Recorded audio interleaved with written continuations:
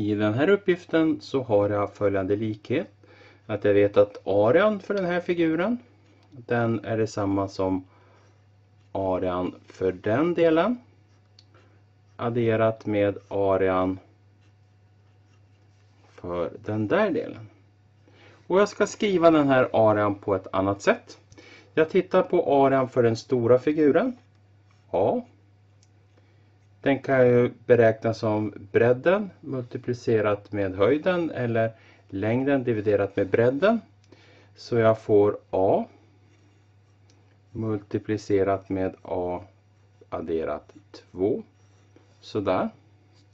Den här figuren A1. Den kan jag beräkna som A multiplicerat med A. Så A i kvadrat. Och A2. Den kan jag räkna som 2 multiplicerat med bredden och den är ju A. Så 2 multiplicerat med A, det är 2 stycken A.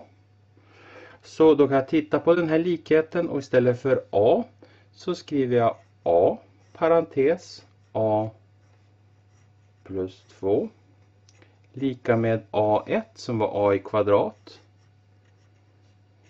plus A2 som var 2A.